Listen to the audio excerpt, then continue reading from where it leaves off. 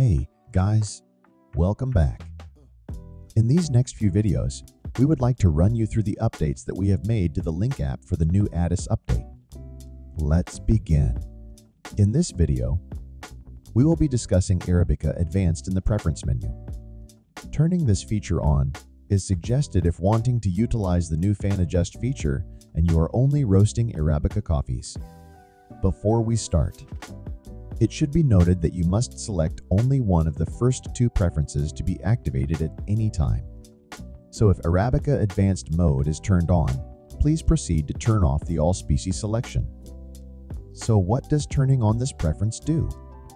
The Advanced Arabica feature allows the user to have custom fan adjustment suggestions populated in the solution suggestions. These factor in the screen size of the Arabica coffee they want to roast. These extra details allow the Link algorithm to combine the coffee density and size of the coffee to give a more precise suggestion on a fan setting to achieve the right movement of the coffee beans during the roast.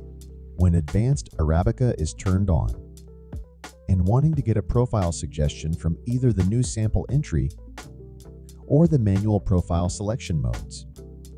The first prompt we will get asked for is details of the screen size of our coffee. To this question, there are 4 selections we can make. Small, screen 8 to 12. This would be selected for coffees like mocha variety, pea berries, or underscreen heirloom varieties. The next selection we have is standard, screen 13 to 16. This will be the majority of the specialty Arabica coffees you will likely encounter. Below this selection is large, screen 17 to 20.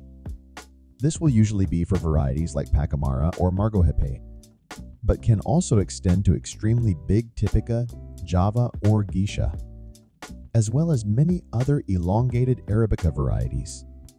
The last selection is unsure. This should be selected if you don't know what your coffee screen size is.